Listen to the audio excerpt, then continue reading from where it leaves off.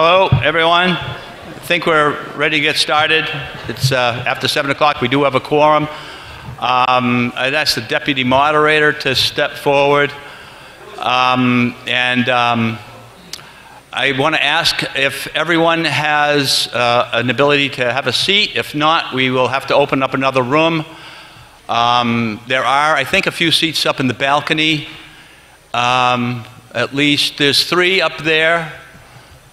So you might want to go upstairs. There are an elevator there. Otherwise, I will allow some folks to stand if that's what they prefer at the back of the hall. But if you are not a town voter, I'd ask that you sit up front so we can monitor the folks that are authorized to vote in the town meeting. I know we have some folks here filming the event other than our town cable services, and it's okay for them to do that. And if you are recording the event, that's fine. It's your constitutional right to do it. However, you cannot disrupt the meeting. And if you're not a registered voter in the town, you can't vote.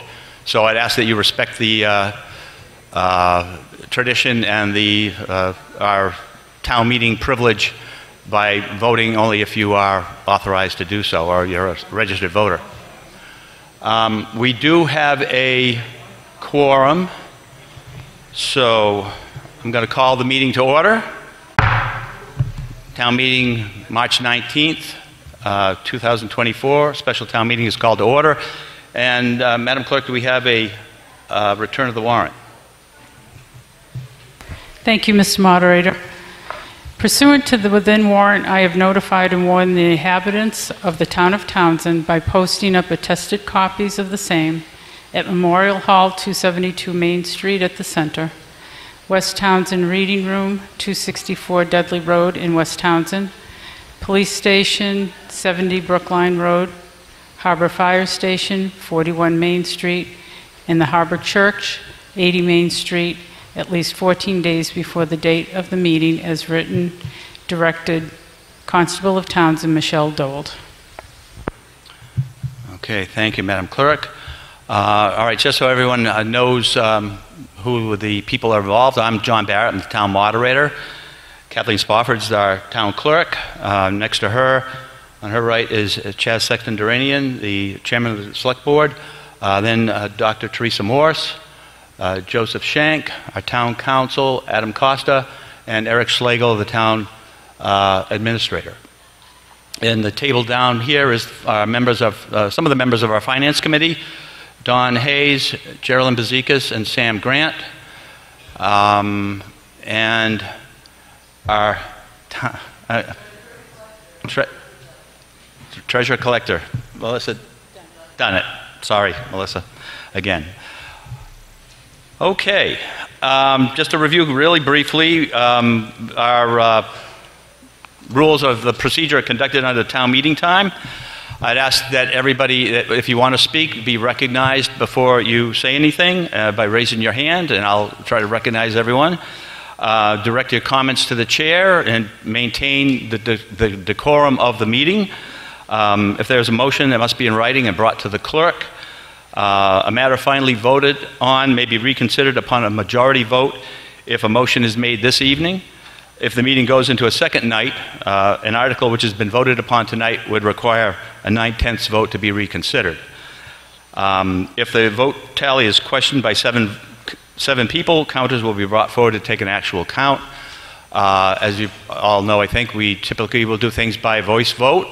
I believe all the articles that we have, let's see,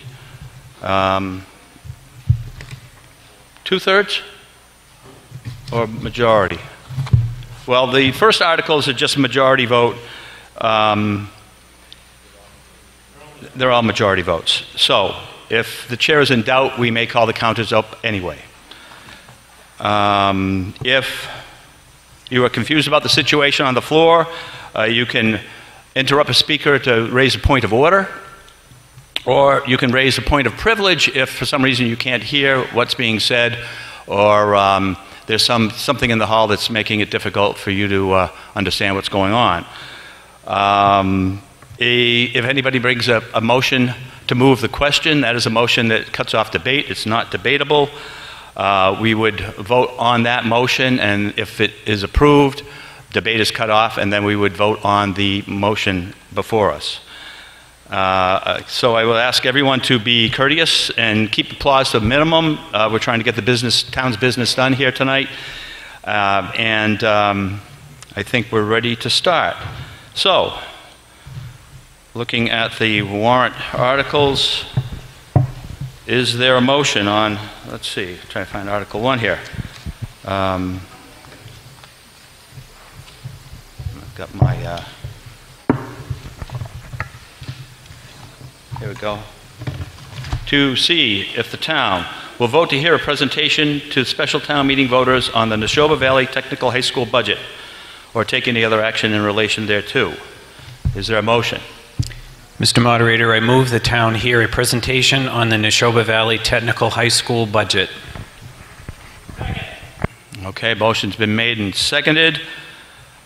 Is there anything to be said about the presentation? All right, all those in favor, please say aye. Aye. Those opposed say no. No. The ayes have it. I think we can... Say that again?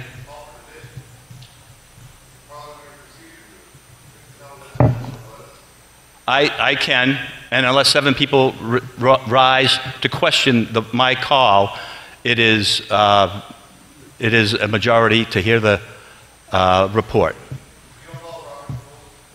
No, we don't go by Robert's rules, sir. This is by town meeting time and town bylaw. So, if there's a presentation, and I believe, Mr. Schlegel, did you have something that you wanted to present at this point about Prop 2.5? Because these ultimate motions are going to be subject to a Prop 2.5 override. So it might be informative for the town meeting to hear this first. Yes, thank you, Mr. Moderator.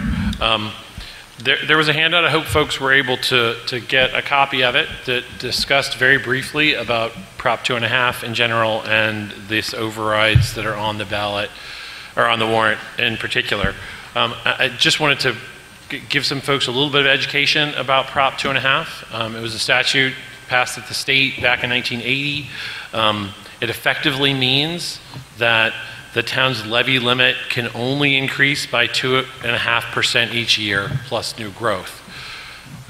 What that means is the town by itself, by a vote of town meeting, does not have the authority to increase taxes more than 2.5%.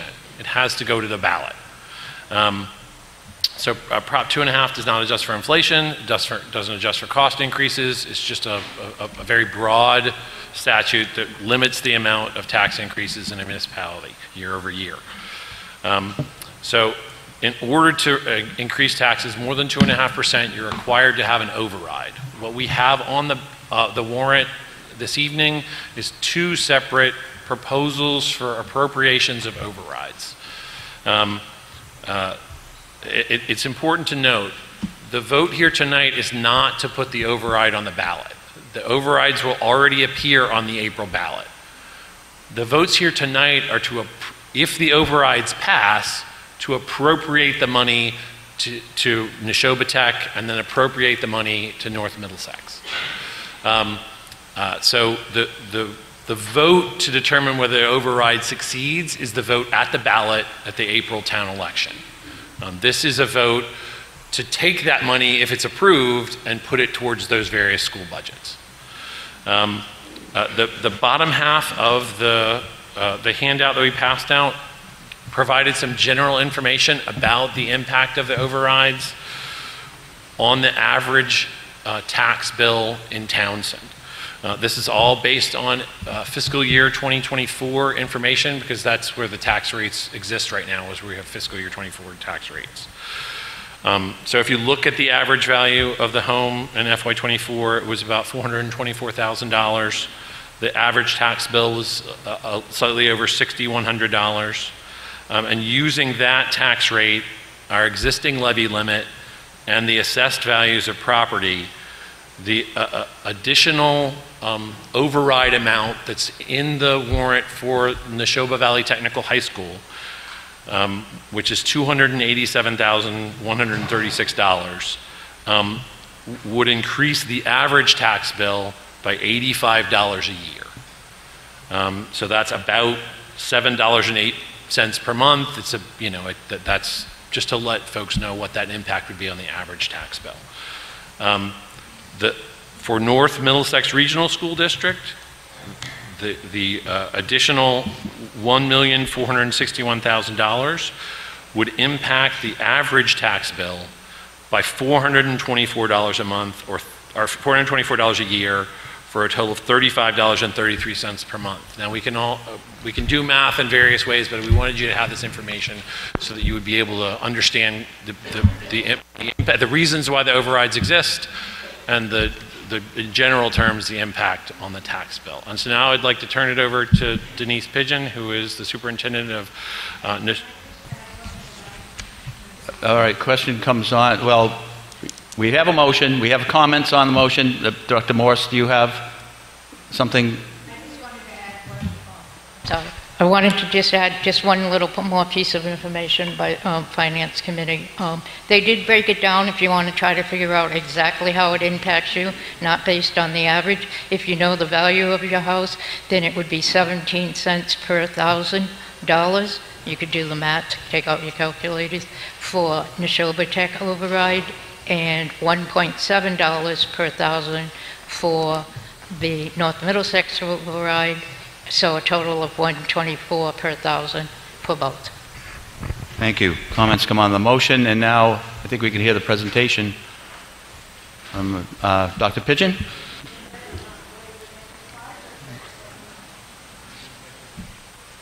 All right, we might need the, all right, Mr. Funioli, you can. Thank you. Will someone be advancing the slides for me? Oh, great. Thank you. Hi, I'm Denise Pigeon, the superintendent of Neshoba Valley Technical School District. With me here tonight, I have our business manager, Michelle Shepard, and assistant business manager, Michelle Bouvet. Also in the audience, 2 members of our school committee representing Townsend, Karen Chapman and Sheldon Chapman. Thank you for the opportunity to present today. First slide. As most of you are aware, Neshoba Valley Technical School District is a regional technical school district. We serve 8 member towns. Townsend has been a member of our school district from 1979. I'm sure many of you in the room have known someone who has graduated from our school and or is currently attending. Next slide. Before we begin talking about the budget, I'd just like to share a little bit about what our school district, the purpose of our school district and why we are here. We provide high quality technical education to our 8 member towns. Students participate in one of 18 different technical programs, and we've broken those programs down into career clusters. And I just wanted to give you some basic information about where the students from Townsend are enrolled at Neshoba Tech. So as you can see, 43% of the students from Townsend that are enrolled at Neshoba Tech are participating in either one of our construction or transportation programs. 33% are taking a technical program in health and human sciences. And in arts and technology, 24% of the students from Townsend are enrolled in those technical programs. Next slide, please. Again, before we talk about the numbers, it's really important to understand enrollment. With a vocational technical school, the enrollment is pretty much the driving factor in how your assessment increases and decreases each year. A couple of trends that have been occurring at Neshoba, our total enrollment has been increasing for several years. And in addition to that, the interest in attending Neshoba Tech is seriously increasing as well. So interest from our district towns is up, and our total enrollment is up. So we have increased by 42 district students this past year. This is the 3rd year in a row that we have had so much district interest that we have not had any seats available for school choice students. We anticipate this will be the 3rd year in a row our freshman class will have no school choice students. Next slide. In terms of Townsend, you're actually at your historical highest enrollment this year with 114 students. And that goes all the way back to 1979. This is the highest enrollment you've seen in our district. Next slide. It's important to understand enrollment again because when we calculate the assessments, the number of students attending our school from your town plus the percentage of the town population and the overall of Neshoba Tech is also important. Those two factors are used in calculating portions of the assessment, which we'll get into in a later slide. So Townsend this year, you can actually see you've had the highest enrollment increase. So 20 additional students from Townsend are now attending Neshoba Tech. Now that occurs for two reasons. You had a smaller senior class graduate last year, and you had a larger freshman class come in. Again, interest is up, and they're participating in those different technical programs that we showed on the earlier slide. Next slide, please.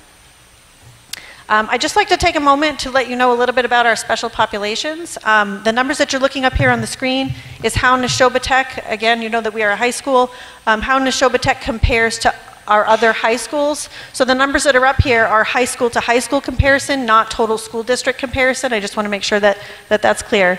And I just wanted to show you again, just so that you can see the comparisons. Neshoba Tech, 53% of our students that are attending the school are considered high needs. We have a higher than average number of students with disabilities that are attending our district, and overall high needs. So just wanted to let folks see those averages. And also to let you know, this PowerPoint is posted on our website under www.neshobatech.net. Under documents, under financial information, all of our budget materials are in there. Next slide, please. In terms of the budget drivers this year, I don't think that this is unusual. Most school districts are expressing a lot of the same budget drivers that are out there.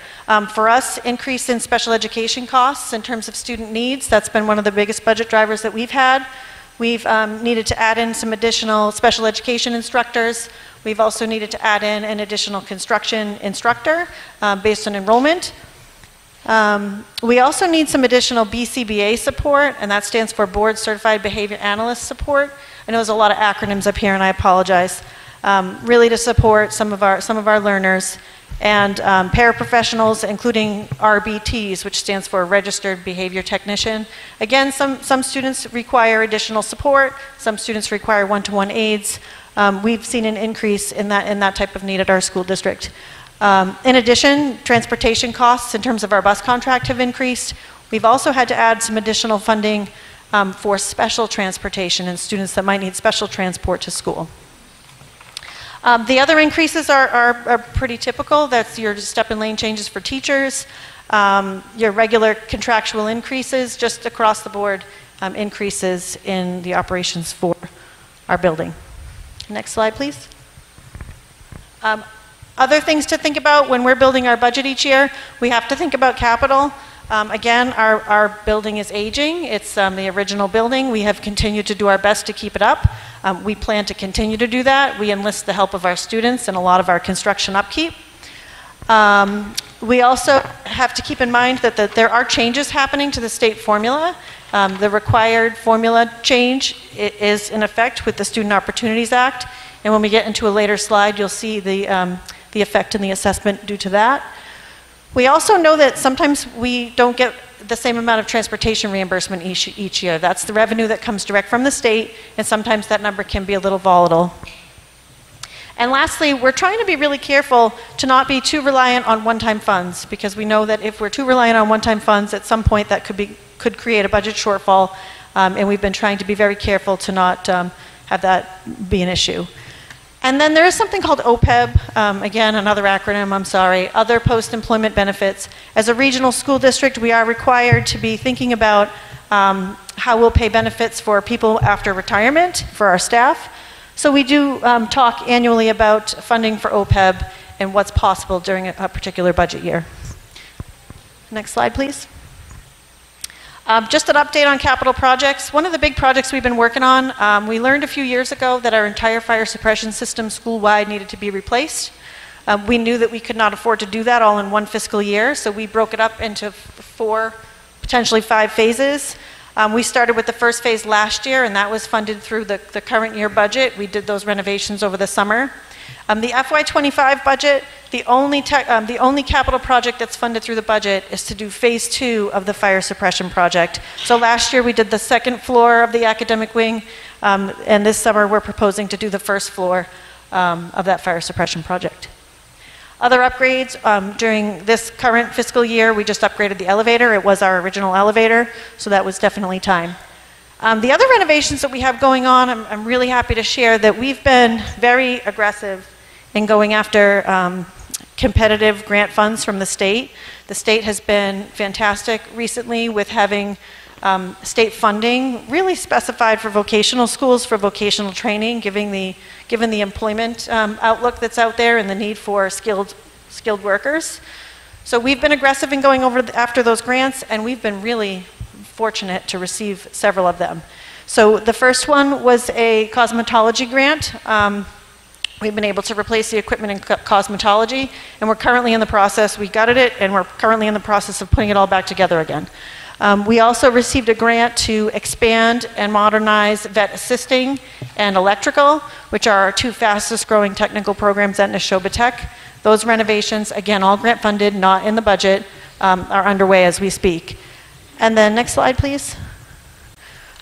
Again, incredibly fortunate that we put in for another one of these grants, and we were actually awarded $3.75 million to add 7,000 square feet of space to house our engineering, programming and web, and robotics program. So this was all direct from the state, really a grant designed specific for vocational schools, and we were very fortunate to be one of just a handful of schools across the state selected for this.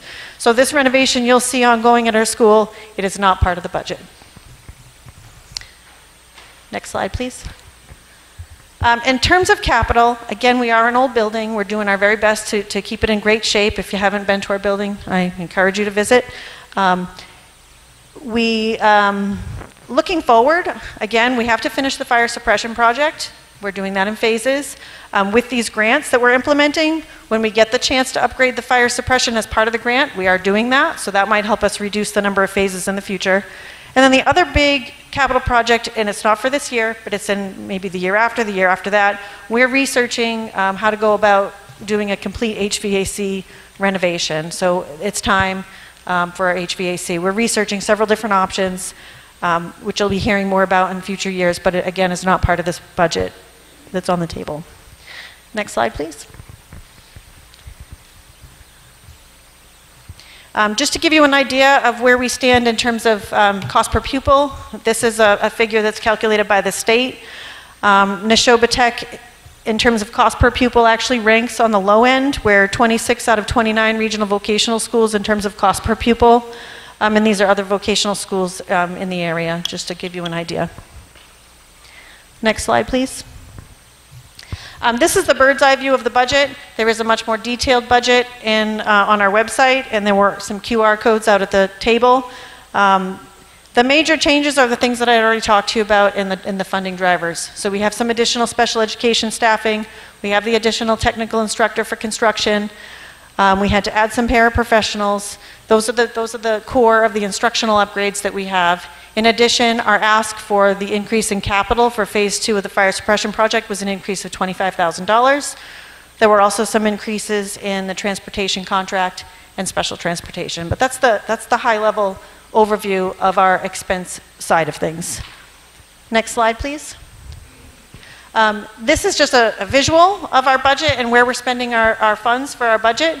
If you add up the yellow, which is direct instructional services, and the benefits, the purple that are related to those positions, and then pupil services are the 3,000s. Essentially, what I wanted to show you is that just about 75%, even slightly more, of our budget is spent on direct services to students. Next slide.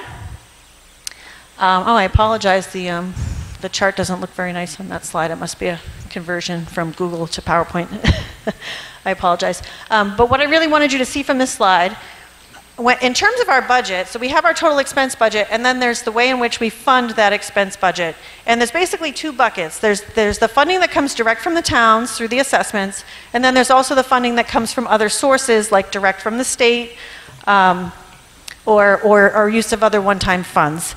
The next slide will actually help, you'll see a little bit better if you go to the next slide.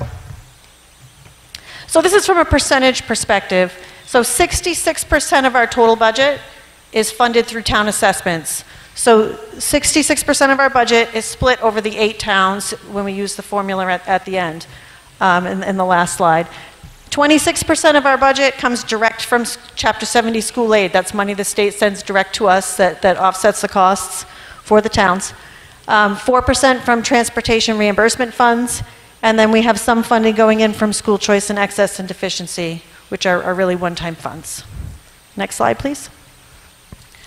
The reason, again, why enrollment is so important is because when we begin to calculate the assessment, that's where it begins.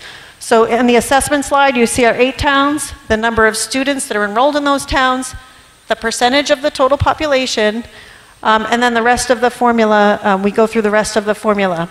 The first major column, town's minimum contribution, that is not a number that Neshoba Tech calculates. That's a number that's given to us by the state, driven by the state funding formula for education. So that number is not one we create. It's a number they give to us, and we plug into the formula, and then we calculate the rest of the assessment. The next column are our costs for transportation or busing students to and from school.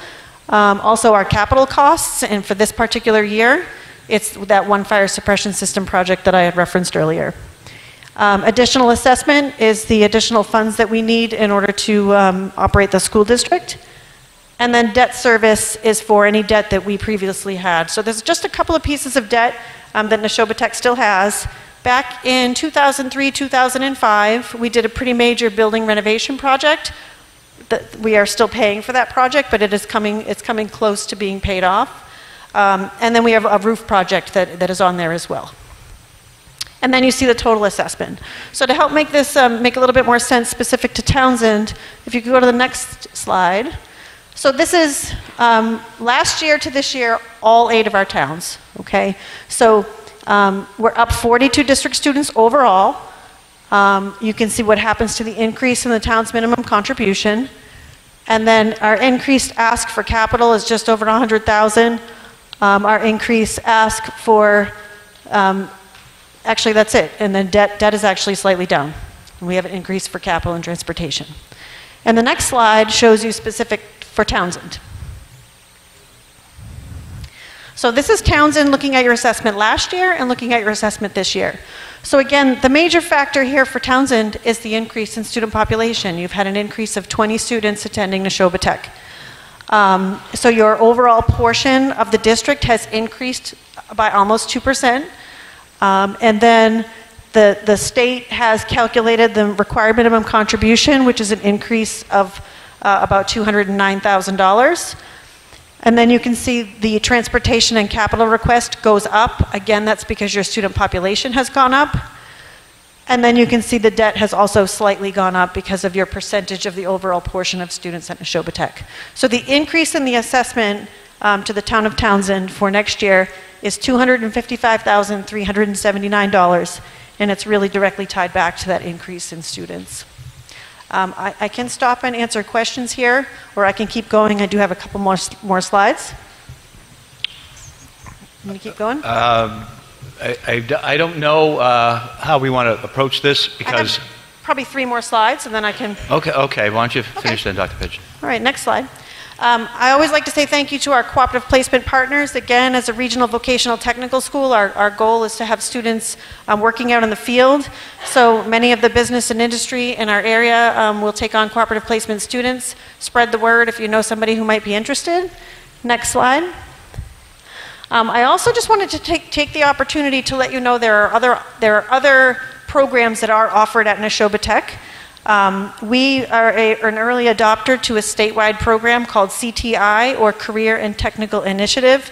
This is not funded by the towns. This is a state-funded program where in the evenings we're running 200- and 300-hour programs for people who are unemployed or underemployed, and they're looking to be retrained and go out into the workforce. We're running cohorts in plumbing, in electrical, in automotive, and in advanced manufacturing. And every couple of months we get a new cohort that comes in. We partner with Mass Hire when we're working with candidates for the programs. And I just wanted to let you all know that is something that's out there and an option if you know someone who might be interested. They run in the evenings and they run sometimes on Saturdays. And that's pretty much it. We're also open to the public. We have a few different businesses that are open to the public you can call. We do have a restaurant that takes reservations. We also have automotive and auto body that will service district residents' vehicles, and Cosmo Cuts is open for business as well. Thank you.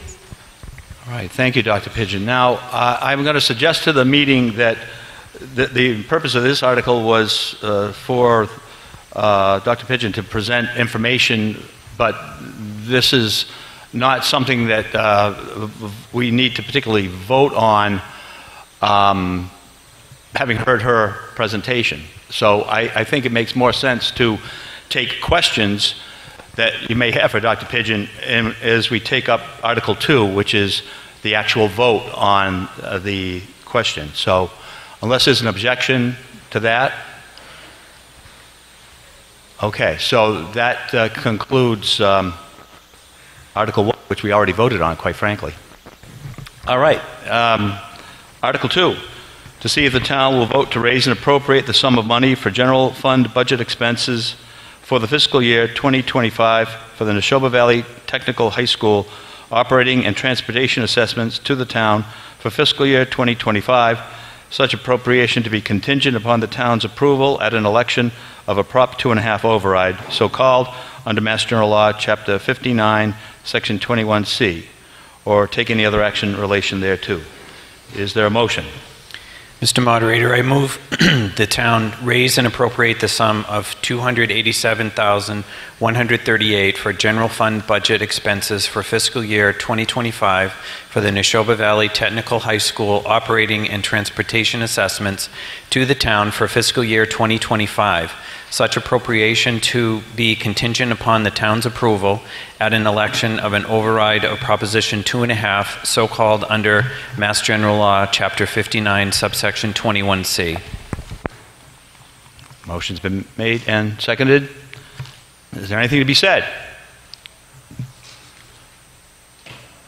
No questions. Yes, there was a second. Well, I see one hand. Yep, sir, if you could stand.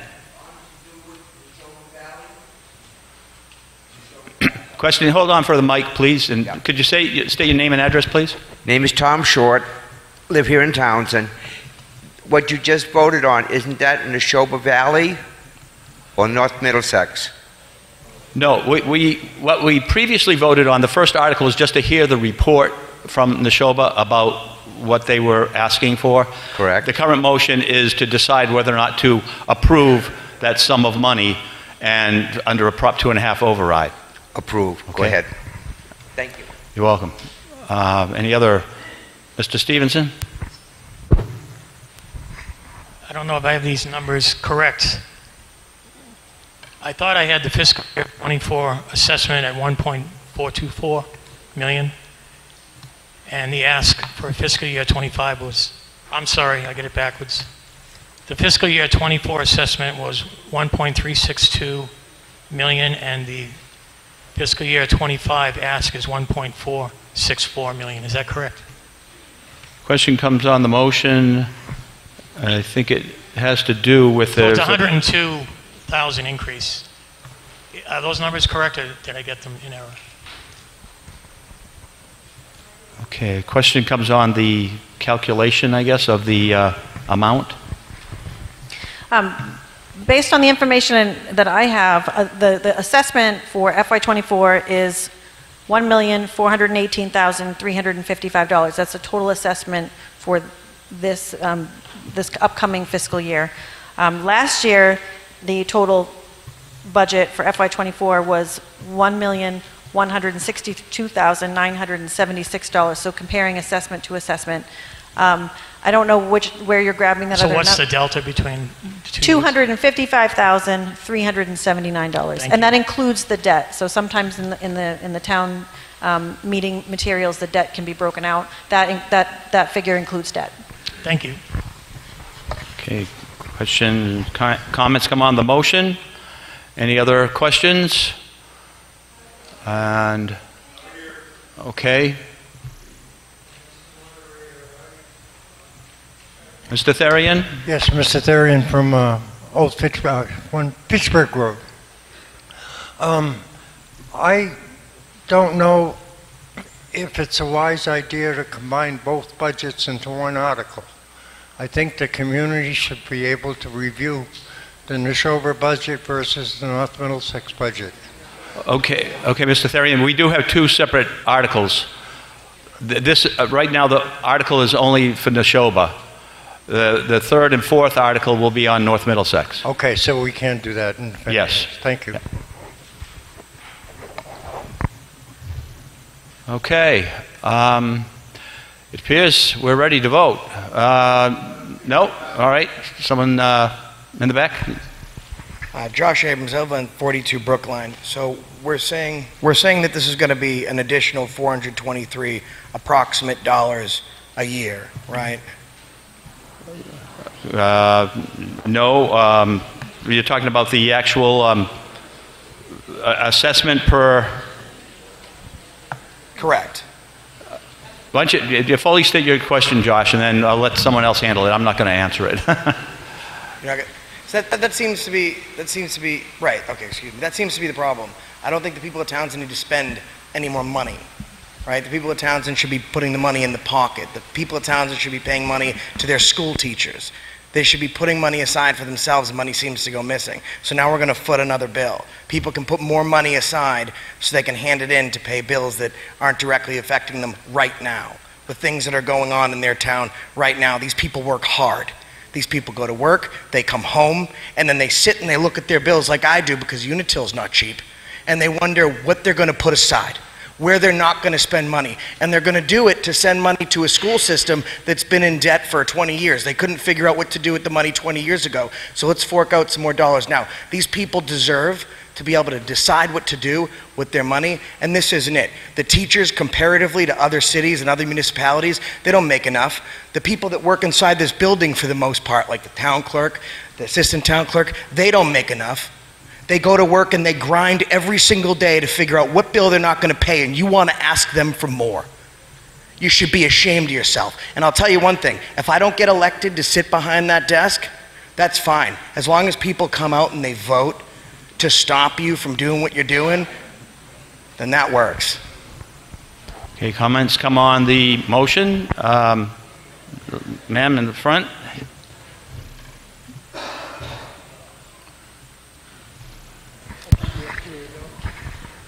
I just wanted to... I'm sorry, could you state your name, please? And sure, my address? name's Amanda. I just wanted to say that the 424 you're talking about, I think you're just confused because we're still on Neshoba. So Neshoba Tech is 85. So can we just... excuse me, please direct your comments to the chair. Sorry, we were talking about Neshoba, and the numbers he's pulling is for Article 3, but I thought we were still on 2. That's all. Yeah, we're still on Neshoba. Yeah. All right, comments come on the motion. Mr. Melanson. Todd Melanson, 79 Clement Road. This question is for the superintendent. The increase in busing was 14.4%. Are you seeing that as an average increase in transportation among all the schools? And how many bids competitive, did you receive any competitive transportation bids? That's an excellent question. I would say that the increases that you're seeing are like that across the board with everyone in the region. We did go out for a competitive bid and we received one. And we had so we are in a 3-year contract. The first year of the contract was the highest increase. And we did negotiate with them to bring down the increase, but it is a statewide issue that we are only receiving one bus bid. Did that answer your question? Okay, up in the balcony. Hi, my name is Jim Rourke. I live on Reagan Road in Townsend. I have a basic question. So for Neshoba Tech, we're looking to raise an additional $287,000. Now, where did this number come from? Is this, like, I think they mentioned a little before what it actually cost Townsend, what's our assessment? Is this in addition? Is this the assessment? Or is this, and if it is, why wasn't it budgeted before? I mean, it's a 2.5 override is something that is very exceptional, okay?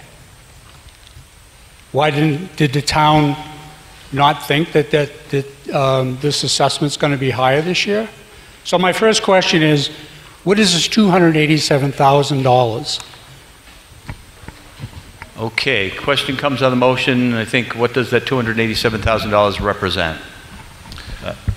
Thank you, Mr. Moderator. The $287,000 is the difference between the assessment for fiscal year 24, which is the year that we're in, and the assessment that the school district has put forward for fiscal year 25, which is next year. So we are preemptively asking for an override for next fiscal year. It's not for the current fiscal year, it's for next year. The reason why there's a difference between the numbers that the district is given and the numbers that the town has is because when there's a certain portion of debt that's excluded debt, which means that isn't part of the Prop 2.5 levy. It's a debt that's above and beyond Prop 2.5. It's added on to the general tax bill at the end of the calculation. So there's a slight difference in what the district has, because we have to separate out debt into two separate portions. But this is for fiscal year 25, which is the fiscal year that starts on July 1st of this year. Okay. I'm just surprised that this wasn't already accounted for in the planning for the fiscal year 25. And what happens if it doesn't pass? How are we going to pay Neshoba Tech $287,000 if the people do not vote for the 2.5 override? Questions come on the article. Mr. Schlegel? Sure. So we are currently in the budget process for the budget of fiscal year 25. And the town identified the fact that we didn't have sufficient funds to fund both the assessments for Neshoba Tech and for North Middlesex. So that's why they requested their budgets, and we put them on to see if the town would approve an override. Those budgets are things that we got the information from the districts within the last few weeks about what their assessment would be for fiscal year 25, and we're in the middle of that budget process. So is there a contingency plan if, my last question, and I could also ask the same questions about North Middlesex, which is a much higher number, but my question is, what is the contingency if the town is short to $287,000? Question comes on the motion as to what happens? Well, so there's a couple of things that can happen with regional school district budgets. The first thing is that the override gets approved, every town approves the budget, and the district goes forward with that approved budget. The second possibility is that in the case of Neshoba Tech, there are 8-member towns. That means they have to have 5 towns approve their budget. If they don't get 5 towns to approve their budget, then they would have to come up with a new budget proposal that lowers the assessment to the towns. And then we would have to make a determination as to what we're going to do at that point. The third possibility is that the 5 towns vote for the budget, but Townsend doesn't approve an override, in which case we would have to come up with an alternate source of funds, either by cutting our budget or using some other funding to try to make up that $287,000 difference. Questions come on the motion. In the front here, who's got the mic?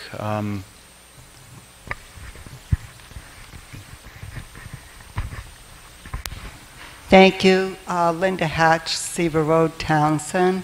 As far as all of this going up, I'm sure it's awful for all of us, but what is the percentage of senior citizens living in the town with Social Security? And when you look at the $1.24 overall times, your assessment, and that amount monthly, which sounds a lot less, is maybe equivalent or less than your Social Security increase that you got. And so this is just one bill now eating up all that you just gained in your Social Security increase per month. What about, everything keeps going up. So I'm kind of looking at what percentage of seniors in town are ending up getting taxed out of the town. That's a real concern for some of us. Okay, comments come on the motion. Any other questions or comments? Up in the balcony there, if you could approach the microphone and let us know your name and address. Tom Donovan. It's 109 North End Road. I'd like to know how much money's owed to the town in delinquent taxes before we go for an override. Okay, I don't know if we have that information. Question comes on. We can wait. The amount of, I guess, taxes unpaid in the town. Does anybody have an answer for that, gentlemen?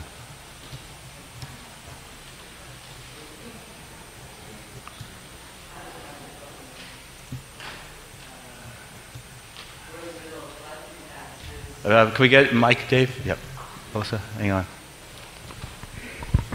Hi, Melissa Dunnett, Treasurer Collector. I don't have that information in front of me. We're still collecting taxes for this year, so we just collected third quarter as of February 1st. The fourth quarter is due May 1st. In terms of a dollar amount or percentage, what are you thinking you're looking for? Well, if it's $500,000 that's outstanding from last year's taxes that isn't paid, we should collect on the debt. Yeah, I'm not going to comment on I think that's too high, but I don't think it's $500,000. Well, in the past, I know the town was delinquent. Sir, try to let her answer. I could maybe go to my office. I don't know. I can't. I don't have the number in front of me, so I'll give it back to the town administrator. So just so everybody knows, for accounting purposes, whether or not the town has delinquent taxes doesn't impact the budget, because those count. When we make a budget, the budget assumes that we're going to collect all of our taxes. If we don't collect them all that year, it counts as a debit on our account, but we're also during that year collecting taxes from previous years. So that's more of a cash flow issue as opposed to a budget issue. Well, it's either in the red or the black. That's how a business works. You're in the red, you're in the black. Sure, and I understand what you're saying, but what I need you to understand is when we make a budget, the budget is based on the amount of taxes that we're allowed to collect. If those taxes are deficient, we still have ways to collect them, but it wouldn't change whether or not there would be a need for an override. Every year I've lived here, you've gone for a tax increase because of shortfalls. So it's either misfeasance or malfeasance. All right? You can't put it together. This town needs to look outside. They either need to start allowing people to build houses to bring in more revenue or bring in businesses or something. You can't come every year to the people asking for more. There's not much more. That's all. Okay, comments come on the motion. And anything else? All right, I'm going to allow Todd one more crack at it. Mr. Melanson? Just to answer the question, I looked it up. The gentleman asked that the tax rate has gone up year after year after year. Since 2018, our tax rate per thousand valuation, in 2018 it was $20.26 per thousand. As of 2024, it is $14.41 per thousand.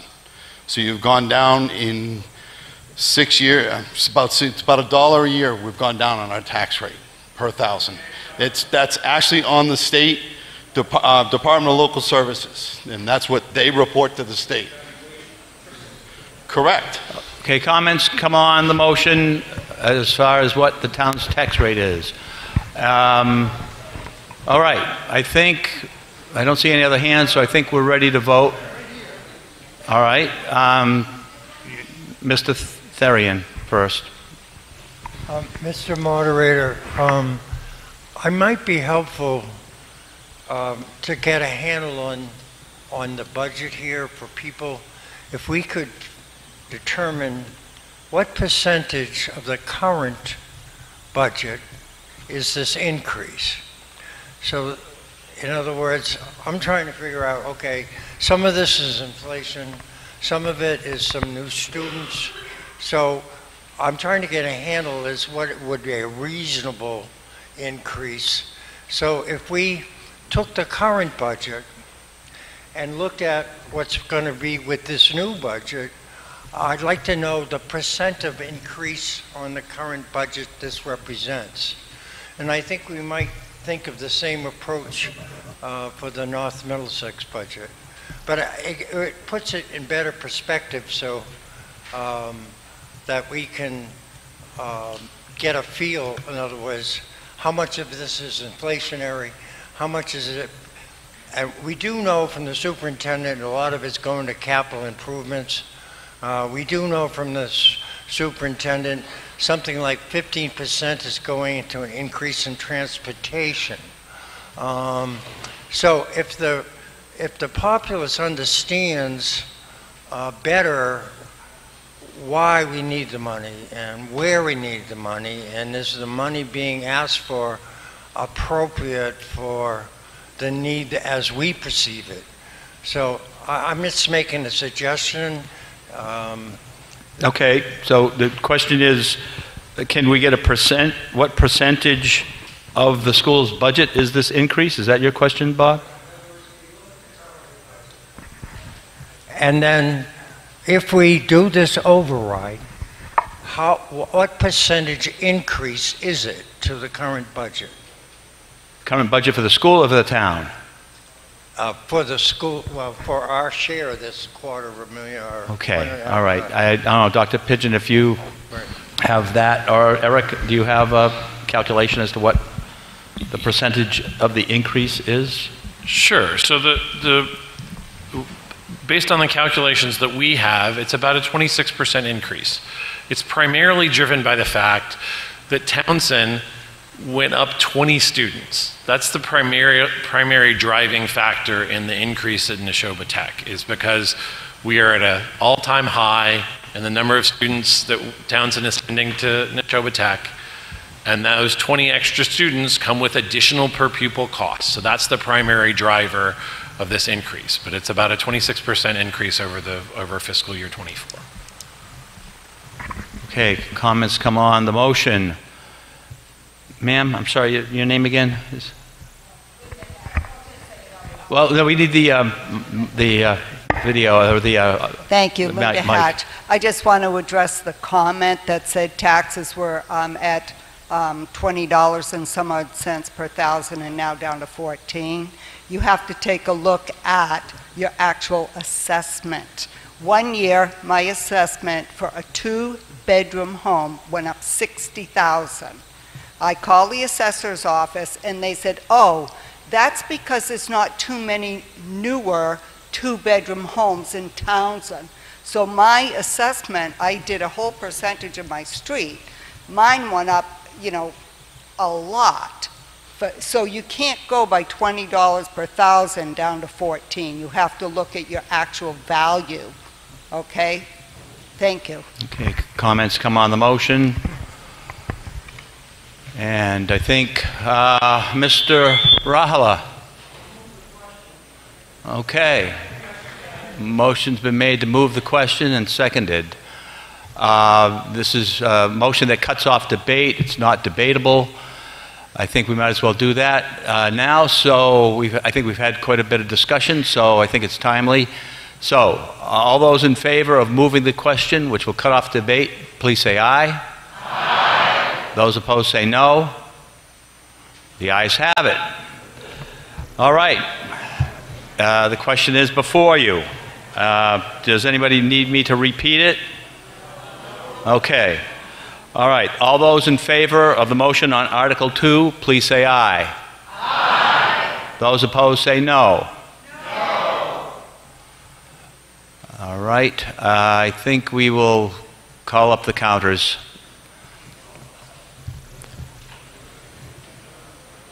Let's see, Wayne. Okay. Wayne and Rob, do you want to, I think just take the balcony, okay? Can you guys take the balcony? It's pretty crowded. Can you guys do the floor here? Or do we need a couple more? Yeah, we might need 2 more counters. All right. You guys do that side and the stage. I'd like to ask everybody who's going to vote either to get one side of the floor here or the other. We've got counters upstairs. I need some other counters to count on this side. So, Bob, could you count? And Nathan, could you count, please? So, you guys count that side and the folks standing, all right? And folks, you guys, Nathan, oh yeah, swear those guys in, Kathy, please.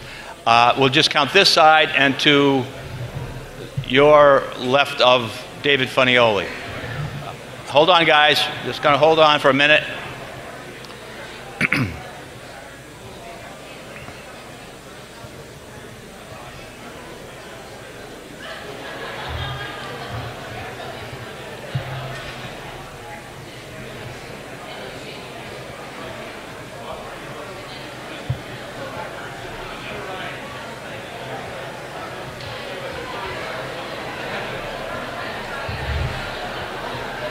Okay. Now, for anyone, hold on, folks. For anyone who was, I guess, filming, and I don't know if people are still here, but filming the meeting who are not registered voters, I'd ask them to step forward so we don't count them mistakenly. And other than that, we've got our counters in position, and I think we're ready to go. So, all those in favor of the motion on Article 2, please stand in favor. If you're in favor, please stand.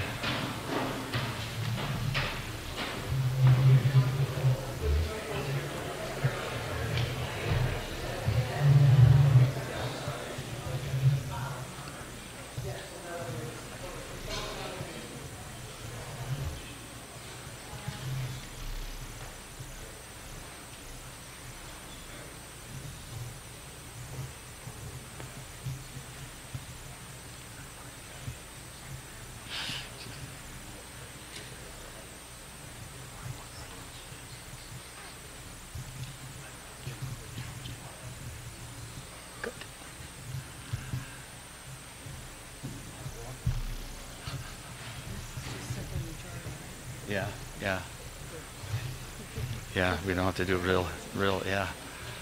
Okay.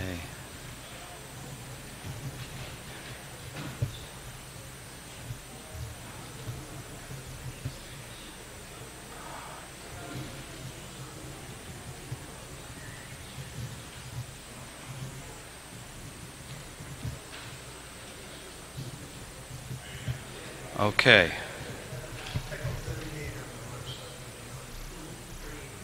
Okay.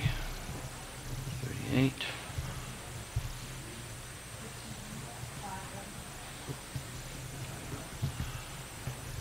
Okay, let's see. Wayne, do you guys have a number? Oh, okay.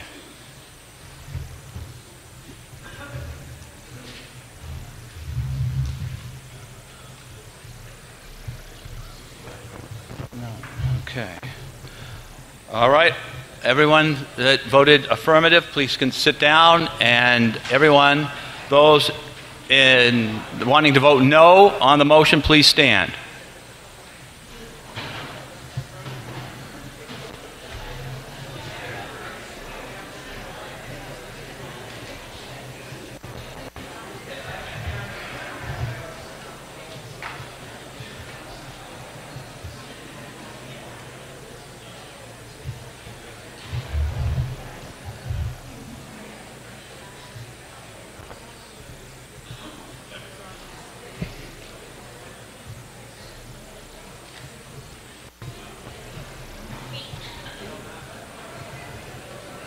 Okay.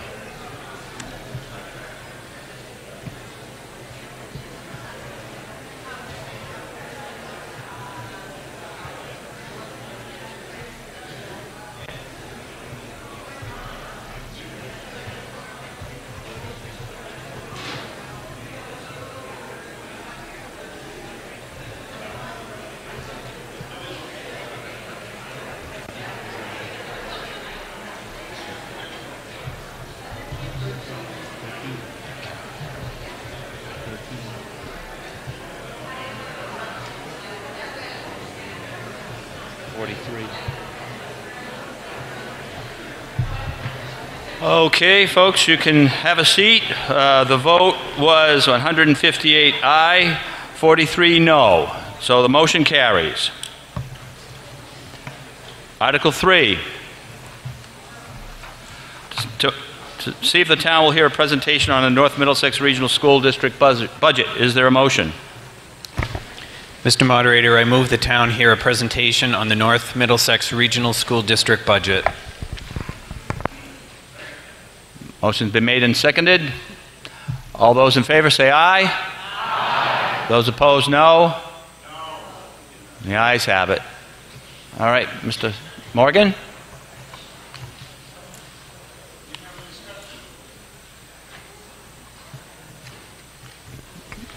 Yeah.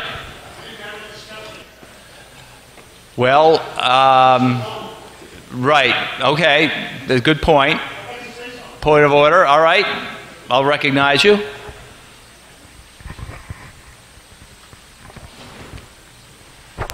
Hi, Robert Lowell, Brookline Street. Do we, this presentation that's going to be shown, is there any slides up there on seniors that can't pay their electric bill? Is there any slides up there saying how seniors are having trouble paying any kind of bills in this town? Because if not, this whole presentation is biased. You should show both sides. That's all I wanted to say. Thank you. Okay. I know that there is a definite concern about expenses, and I did rush that vote since it seems that this is just a presentation. Does the meeting want to re-vote? I don't know what's causing that.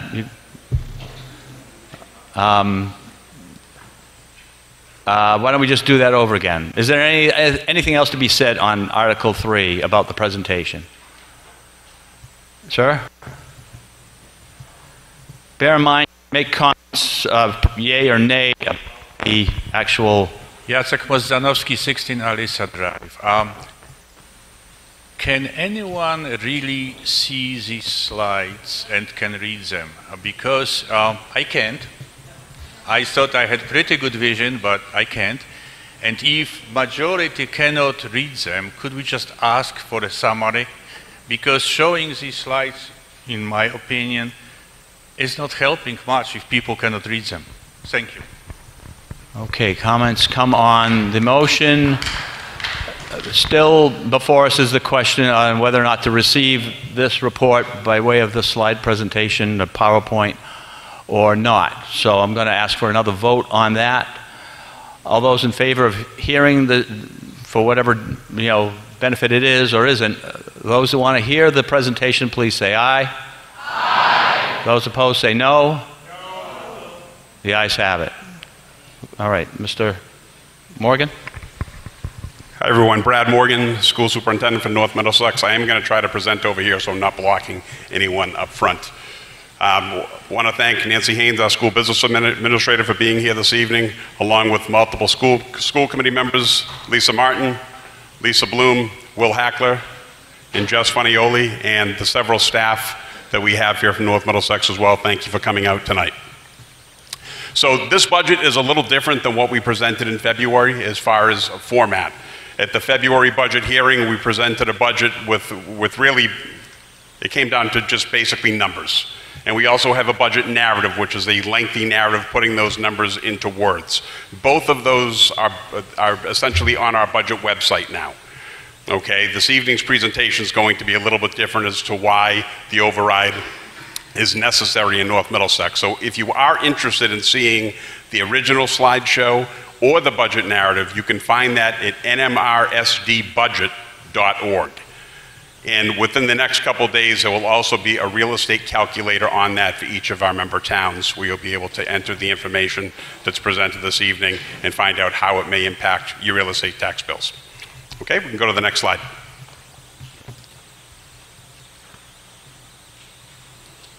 Okay, so some of the district challenges. Some of the district challenges that NM faces has not changed over the past several years. The state continues to underfund regional school districts. Back when regionals became something that the state was pushing for, they made promises to regionals. They asked smaller individualized school districts to combine to save money. And in turn, the state would help fund them. And in many cases, transportation is one. They would fully fund transportation. That is not something that they're doing. The past couple of years, they've been great about it at 90%, but prior to that, it was at 70%. So they really did help us through the pandemic, but now we're being told that it's likely going to tick back to 80%, possibly 70%. Okay, so again, they came close at 90%, but they never fulfilled their promise of fully funding regional transportation. Something that is a little different for a regional school district is that we are required to provide a seat on the bus for every single student in the school district that lives outside of 2 miles of their sending school, even if they don't take the bus. Okay, so we are required by law to provide a seat for every single student in the district. And that can sometimes be difficult because we have a lot of parents or caregivers that drive their kids to school every single day. But at any given moment, could be a snowstorm or a situation at home where they have to take a bus and they lose that ride. We have to be able to provide that transportation to the student. The other challenge that we face is that we lack a commercial tax base. North Middlesex is not considered rural, and it's not considered urban, and we're also not vocational technical. So we miss out on a lot of the competitive grants that are out there, really the big money grants. So it really does come down to the taxpayers funding the school district. Our primary budget drivers that I'll go over in a later slide are all well above 2.5%, which is a challenge. Many of those are beyond our control. And our student needs are significant. Right now in North Middlesex, about 25% of our students qualify for special education, and about 10% are on federal 504s for some type of disability or medical issue where they require accommodations. Next slide, please. Another challenge that we're looking at is that we actually are receiving less money from the state of Massachusetts in FY24 than we did in FY25. Okay, it's not much, but they gave us $22,991 less than FY24. With all of the increases that we're looking at out there, it's extremely difficult for us to maintain services when we're getting less money from one year to the next. Our per pupil expenditures are $1,535 below the state average. Okay, if we take all the students within the district and we go up to that state average, that would be an additional $4 million that we would have at our disposal. We are below the state average now, and we're doing great work at the current price that we are educating students for. The other thing that we have to look at is that since COVID, our special education needs have increased, and our English language learning needs have increased, and all of those items have to be addressed under federal and state law. Okay, so the increases that we're looking at in our budget, we've looked at close to 20 new positions between FY23 and FY25. Those are positions that we have had to hire. We are mandated to hire, so you could call it an unfunded mandate in the state. Okay, students that are on IEPs, we have to make sure that those students are being serviced and that their class sizes are appropriate, that they're getting, that they have an inclusion specialist that they're working with, and all the service providers that come with that, whether it's an occupational therapist, a physical therapist, a speech and language pathologist. Those are all things that we have to be able to provide for our students.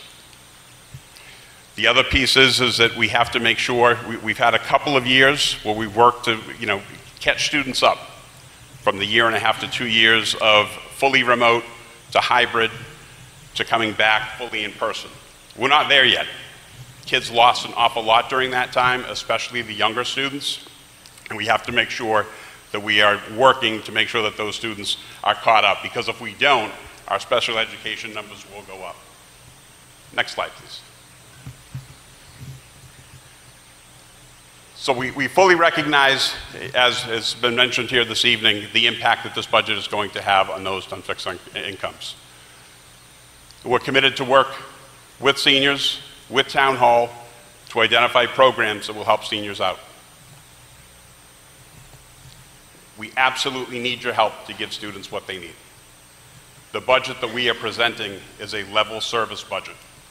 So it's not level funded, but it's to maintain the current services that we have right now in North Middlesex Regional School District, pre-K to 12. Next slide, please. Overall, when I present a budget, it's my job to present a budget that only looks at what do the students and staff need to educate the kids in the school district. That's really the only thing that I should be taking into account when I'm developing a budget. Now that said, we have been working with the town managers of all 3 member districts since August. We've been meeting every month or every other month, literally up until February, trying to make it as collaborative a process as possible, and Mr. Slagle has been fantastic in being a partner in that. So thank you for that. But ultimately, it's our job to put forth a budget that's going to serve the kids of North Middlesex to the best of our ability. Next slide, please. So the funding challenges, as I talked about, it's antiquated. We're not getting enough money. I have been told by our state representatives and state senators that change is coming as far as how regional schools are funded, but also comprehensive schools as well. But it's not going to come for 2 to 3 more years. So what we're dealing with now is likely going to be something that we're going to deal with for the next 2 to 3 years. And already they're talking about FY26 and FY27 being more challenging. And this is not just a North Middlesex problem. There are districts all around us that are in similar, if not more difficult situations than we are. Groton Dunstable, Westford, Acton Boxborough, to name a few. Okay, all of which are struggling. And it's, again, meant 2 of them were regionals. Regionals are underfunded, as I talked about earlier. It's something that has to be addressed at the state level. So some of the items that are usually above the 2.5% increase, transportation, both special education and the yellow school buses. This year, our transportation increase, we negotiated down to a 10% increase for FY25. Much like Dr. Pigeon, we had 1 bid. Okay, the bidding process is supposed to be an open and fair bidding process.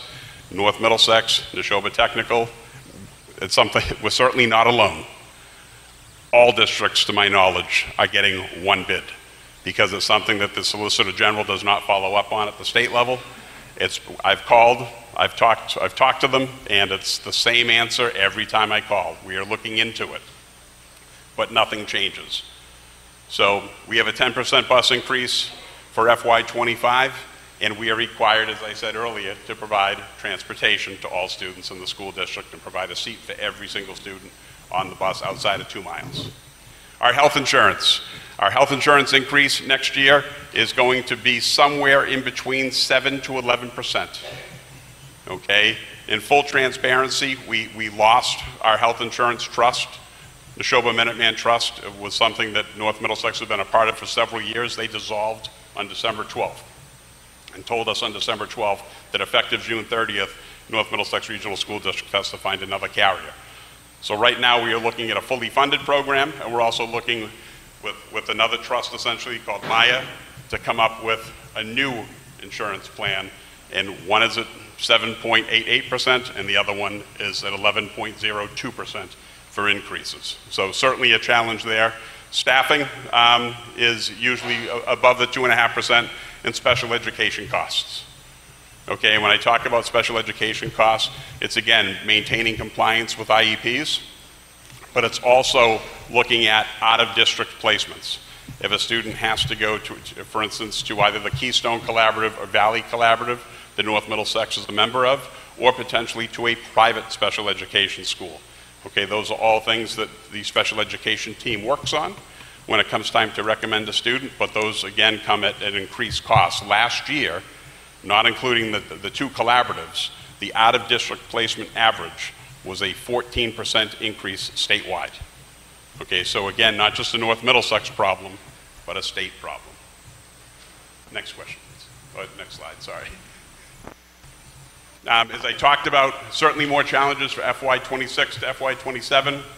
That came last Wednesday at the state legislators' breakfast, the superintendent's roundtable that I attended, and the legislators just obviously wanted us to be in the know with the budget forecast moving forward. So certainly something for us to consider for FY26 and 27. As I talked about already, the Neshoba Minuteman Health Group has had a significant impact on us as far as health insurance goes, and also all 5 of our collective bargaining agreements expire on June 30th. We have an agreement with the Teachers Association, but we still have to reach agreement with the paraprofessionals, secretaries, nurses, and custodians of maintenance. Thank you. Next slide, please. So again, just talking about North Middlesex had a substantial amount of money, as many districts did, in ESSER funding, so the federal COVID money that districts received. The problem with the COVID money was that it all has to be spent. It came in 3 different tiers, and it had to be spent in a prescribed way. So it wasn't something that the district could set aside or use, for a rainy day fund or something like that. All ESSER funds have to be expended by September 30th of 2024. They all have to be gone, all used, accounted for, and we have to report to DESE how that money is being used. North Middlesex used that money for PPE. During COVID, we also helped to fund intervention specialists to help catch kids up. And in some cases, because we had to use the money, we did fund some teaching positions as well. Because last year, for instance, the district cut just over $400,000 from the budget, so we did use some of that money. We do try to stay away from using one-time funds to fund ongoing expenses, but we had to spend that money. Otherwise, it's money that we would have lost. And again, there are certain things you can use it for, a lot of things that you could not use it for. Staffing was one, so we used it to help us out last year. And it's been great. It was great because, again, especially the intervention specialists, they help catch kids up. But it's certainly something that we need moving forward. And we're going to lose all of our intervention specialists at the conclusion of the school year. Special education needs, as I talked about, again, a significant cost supporting students in inclusion settings, sub-separate settings. The school district has multiple sub-separate programs. All of the K-8 programs, with the exception of one, are located at the Varnum Brook Elementary School in the Nissitissit Middle School. So basically, the K-8 programs are in Pepperell. The reason for that is because it's saved on transportation costs. Saved well over $200,000 a year in transportation costs of special education vans. It made sense to consolidate the programs all into one location. Service providers, again, occupational therapists, speech and language pathologists, psychologists, etc. Those are all services the district has to make sure that the students have access to. Paraprofessionals and behavior tech to support the needs of our students, many of them behavioral needs. Legal services, something that has increased substantially is the acronym PRS, Problem Resolution System. So this is relatively new in the state of Massachusetts. If a family has a question or really a concern or a complaint with something that the school district has done, whether it could be a team decision on special education placement, it could be discipline, it could be a bus stop. They can file with the problem resolution system. The problem resolution system then asks the school district for evidence, asks the complainant for evidence, and then over a period of time, they will make a decision. Some of those decisions are extremely costly, and the issue with PRS, and when I say costly, they're very costly to the school district. In some cases, we've had to hire staff. In other cases, we've had to get a special education van. But the issue with PRS is that there is no appeal. So once the PRS renders its decision, you cannot appeal that decision. And the issue with PRS is that on some occasions, they've actually run counter to the law. And our legal counsel is working with the Superintendent's Association, working with DESE to see what, if anything, can be done. But in reality, it's become a significant cost increase on all school districts. And the big issue is, again, is that you cannot appeal the decision. It's final. ELL needs, we've had a significant increase in English language learners in the school district, which has led to increased staffing. That is a mandated service that we have to provide. I will say at this point in time, North Middlesex has not seen a substantial increase in English language learners from the current immigration crisis, but it's very possible that it is something we will have to look at and have to address in the near future, because we have our neighbors in Leominster and Fitchburg, which have a substantial number of students, but that's usually because they have housing for the students, whether it be hotels or college dormitories, and eventually they're already talking about potentially busing students to some of the suburban school districts.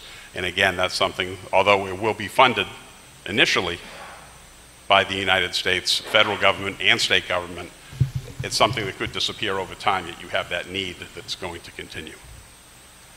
And we do have a class size policy.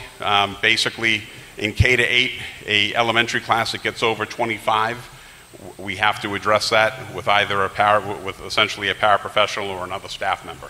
It really depends on where the issue is. So for instance, if we end up with, at Spalding across the street, we have 5 sections, just hypothetically, of 26 students in a kindergarten class, it makes more sense to hire another teacher that's one person that's benefit eligible, as opposed to 5 paraprofessionals, which are less expensive, but all benefit eligible as well. So it does depend on where the increase is and what the need is in order to address that. At the middle school level, you would start addressing class sizes at 28. Next slide, please. I already covered that. You can go to the next slide. Thank you. So again, this is a level service budget. As I talked about, we are below the state average when it comes to per pupil expenditure. This is from FY 2022. This is the most recent data that is out there with DESE right now, and our per pupil expenditure is just under $18,600 per student. Our overall budget increase between FY 24 and FY 25 is 6.27%. And again, just keeping in mind that ESSER concludes. And really, I've talked about the budgets in the school district's budget. We have done, again, I feel as though we've done an excellent job with the money that we've had. In the last 5 years, our average increase, even with all those drivers, has been 2.89%. This year, again, we're getting less money from the state. The state counted for just over 1% inflation, which is not accurate. I think we can agree on that. And again, the costs are going up and we're not being supported. Next slide, please. So we will require a tax override, and essentially, again, this will have an impact on your assessment, and I would encourage you again to visit the district's budget website. You can go to the next slide. And what would a reduction, if we don't get this override, we have to reduce by $3 million. Okay? And that would essentially be approximately 31 staff members in the district. Okay? So when I talk about 31 staff members, I'm talking about central office administration, teachers, building administration, paraprofessionals, custodians, secretaries. Okay, so something that we, again, will have a significant impact on being able to manage the district, maintain a safe school, but also impact class size. We would be looking at class sizes pre-K to 8, excuse me, K to 8, not pre-K to 8, of 27 to 32 students in a class. Okay? So that would be the first step. And then we essentially have to come up with an additional $850,000. Okay, that covers just over $2 million. We would need to reduce another $850,000. You can go to the next slide. Next slide, please. Okay, and this would be the elimination of all after-school activities. Now, that would be athletics, after-school music programs, after-school clubs. Now, I know that this has been brought up previously in this district, but I do want to just, the option if we have to cut $3 million is either approximately 31 staff in after-school programming or close to 50 staff, and we keep the after-school programming. If we're at 27 to 32 kids in a class with approximately 31 FTEs being eliminated, if we get close to 50, those numbers, you can imagine what would happen to those numbers. They would go up at least probably 2, 3 more as a maximum, probably up to 35. So one of the issues that we're looking at is that obviously this will lead students to leave the district, leave the high school, look for other alternatives, whether it be a charter school or a private school. You can go to the next slide, please. We would also have students that are not engaged after school. Okay, they would essentially be going home. Now, what has the district, what are we going without at this point in time? And I know our budget's high, but there are a number of things that we are going without currently, things that used to be in place. Middle school foreign language program, that's essentially twofold. There used to be a middle school foreign language program. That has been eliminated. That has helped save the district some money, but that was also done in part because we could not find licensed foreign language teachers. Okay, so that's certainly, we are one of the few school districts at the middle school level that does not offer foreign language, but it's something other school districts are also looking at because of the lack of licensed or highly qualified staff to teach foreign language. Tiered curriculum directors, we have 2 K-12 curriculum directors, 1 humanities, 1 STEM. Many of our neighbors have multiple curriculum directors at the elementary level, curriculum directors at the early childhood, at the middle, at the high school. We have 2. So overall, again, if we compare ourselves to other districts, we could potentially ask for more. We don't. Additional resources for social emotional programming. Again, after COVID, we have students, many students that need additional supports because of COVID and just because of some of the stressors that they're dealing with in life, social media being another one of them, where they certainly need support, and a lot of that has come back on the school. So making sure that we have the right programs in place to make sure we're able to work with the students that are struggling. Gifted and talented programming. We do not have a gifted and talented program in the district. We do have honors and AP courses at the high school level, but we do not have a gifted and talented program per se at the elementary and middle school level. After school security, especially at the high school, we do not have a funding mechanism in place to make sure that we are monitoring who is coming and going after school. So for instance, if there is a basketball game inside, in the gym, we have to have someone sitting at the door to make sure that people are going where they're supposed to go as opposed to going elsewhere in the building, just from a security standpoint. Okay, so we do not have a funding mechanism in place for that. We have lost our librarians at the elementary and middle school level. Okay, the libraries are currently being addressed with paraprofessionals. And a transitions program between kindergarten and first grade. Okay, a readiness program, something many districts have, something that we could certainly use. We do not have a transitions program either. Next slide. I think that's it.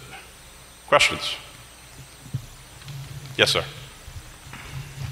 Why don't we direct it through the chair, Sorry.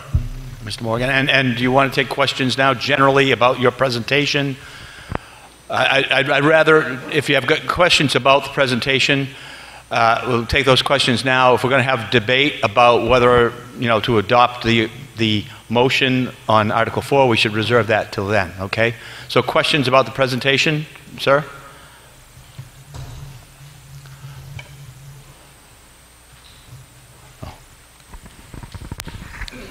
Brad Hahn.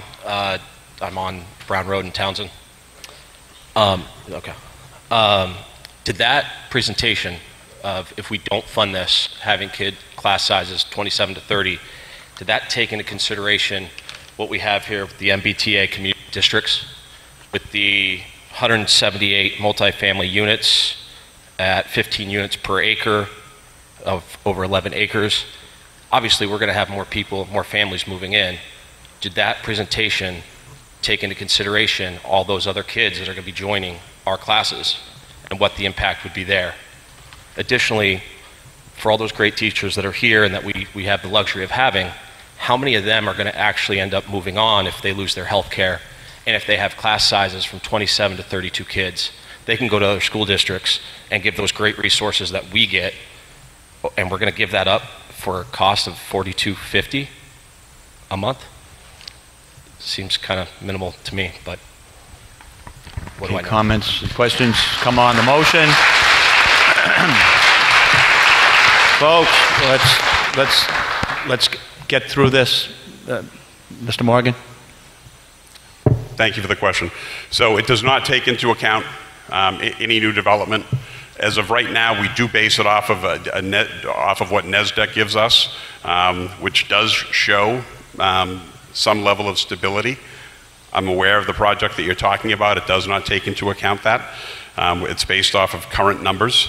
The other thing to consider that was brought up that was a really great point is that due to collective bargaining, we have to let paraprofessionals know if there is a reduction by May 15th, and teachers know by June 15th.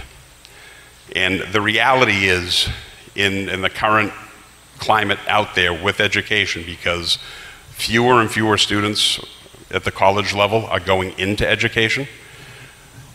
And one of the fears that I have is that we have a hard time hiring teachers now.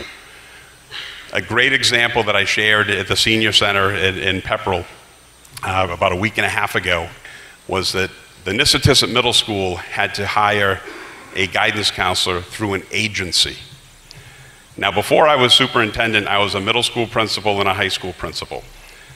Guidance counselor positions were positions that I would literally get 300 to 500 applications. The Nissitissit did not receive one application from a qualified person to fill that position. A good friend of mine in a neighboring district called and said, "Do you have anyone that you could recommend for a middle school physical education position?" Again, positions that used to have hundreds of applicants. So the fear that I have for the students is that, again, if we have to make that reduction, many districts are hiring teachers on emergency licenses.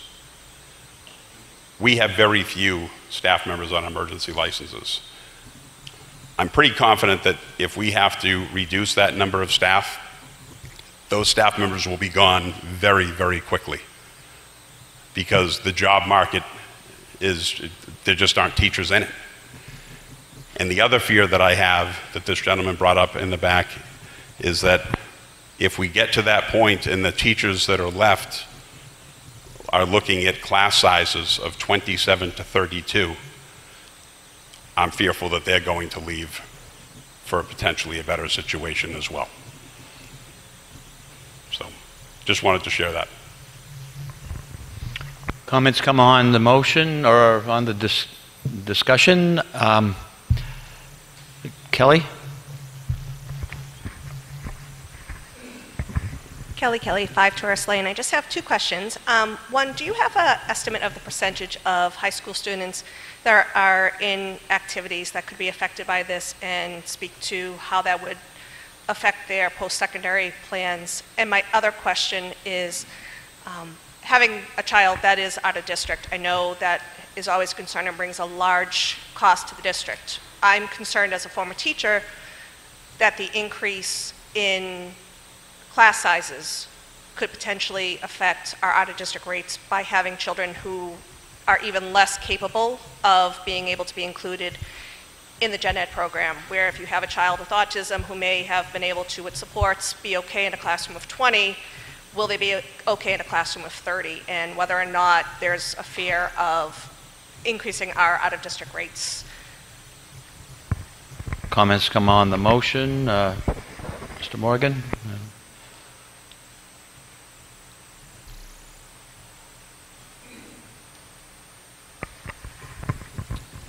So the first part of the question, I don't have a percentage of kids that are involved in activities, but if you take athletics, music, and clubs, I would venture to guess well over 50% of our students are engaged in something. It's really at the high school level. There are certainly clubs in some middle school sports as well. But really, when you look at the funding, the significant funding is put towards the high school athletic program because it's just a much larger program. So I would say I can certainly get a more definitive number and how it's based over all 3 seasons, what percentage of kids are involved in the fall, winter, and spring, for instance. But I would venture to guess it's well over 50%. And as far as the concern of whether or not we would run into additional issues, I would say most definitely we will run into issues. If we increase our class sizes to 27 and 32, we will have students that are currently on IEPs whose goals we will not be able to meet. And we will have to look at alternatives for those students, potentially compensatory services, which come at a cost to the school district. And we could also look at other students that could end up struggling because of the class size and the lack of attention that they're getting in that classroom, and then fall behind and potentially qualify for special education services themselves. So I think it's certainly a concern. Thank you. Comments come on the discussion about the presentation. A ma'am over here.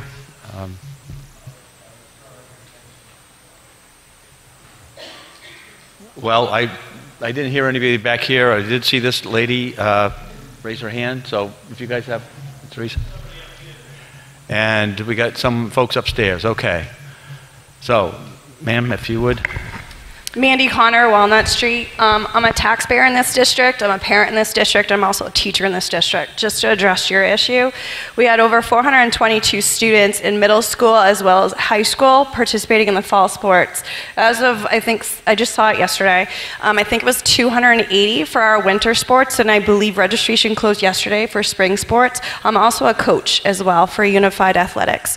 283 are serviced so far through the middle schools. So we have a lot of kids participating just in sports. That does not include our music department, which rocks, our art department that rocks, as well as our musical that's coming up in April. Please come. So just to give you a heads up, please make sure we invest in our future. Okay. We're gonna try to keep it down on the applause because we got a lot of people that want to speak. That's only going to cut people out from being able to speak. So at least keep your applause to a minimum, okay? Now, I think, I'm sorry, there was Dr. Morse, and then I'll go upstairs to the balcony. Dr. Morse, you want to defer, or?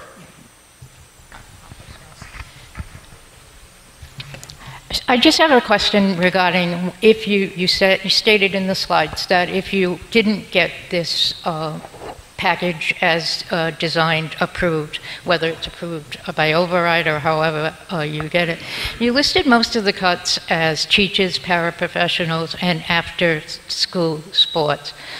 There's a perception, and help me understand if it's an incorrect perception or not, that the district is extremely top-heavy with positions such as a director of nursing, which my understanding is they don't actually treat patients, STEM director who doesn't have classes, et cetera, et cetera. Can you address that if it's true and if these positions aren't having a direct impact on students, why wouldn't they be the first place you go to make cuts? Question comes on the presentation. Thank you. So just to clarify, the reductions would include administration as well, both central office and building level. I would not say that we are top-heavy. Again, I talked about tiered curriculum specialists that exist in other districts. We have 2 that are K-12. Our supervisor of nursing is also in charge of our pre-K program.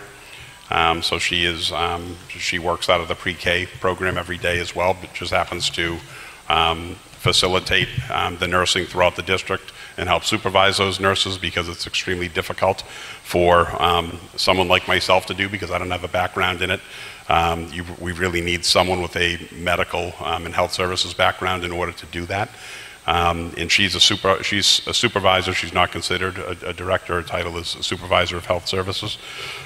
So I would say that overall, I think that you can always use more help. I'm not asking for more help. I'm asking or putting in the budget what we currently have, but also realize that if the budget does not pass, that there will certainly need to be reductions made in that area. Okay, comments and answers come on. The question, ma'am, up at the balcony. Hi, Madison Rausch, Shirley Road, Townsend, Massachusetts. I'm a high school senior at North Middlesex, and I'm part of a student-run organization that recently ran a field trip to North Middlesex for 8th grade students, where we put together a slideshow talking about the extracurricular activities for the music, art, sports programs, and it was roughly around 80% of high school students participate in an extracurricular activity.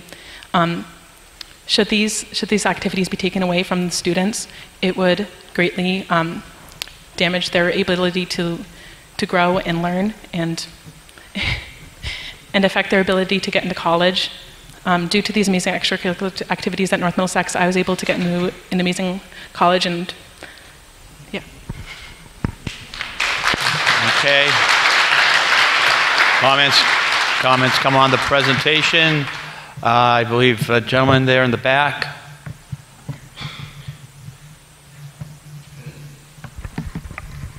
I just have a quick question for Teresa Morse. You're not possibly suggesting getting rid of a healthcare professional at the school, are you?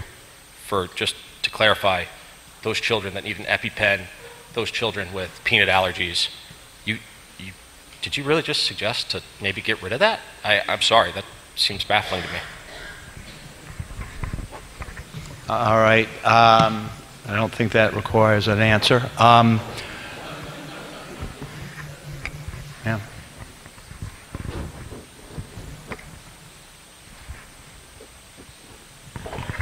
Hi, my name is Judy Mader, Turner Road. I wanted to say, no one wants their taxes to increase. We all are dealing with big costs, but without a school budget increase, it's also likely that your home values will go down. Also, many of us seniors had kids in school in this district, and we wanted the budgets passed when our kids were in school. It's time for us to help the next generation. Also, the kids, if they don't have after-school programming, be prepared for more crime in Townsend, because kids will have nothing to do and they will find something to do. That's all I have to say. All right. Come on, the motion. All right. Yep. Mr. French?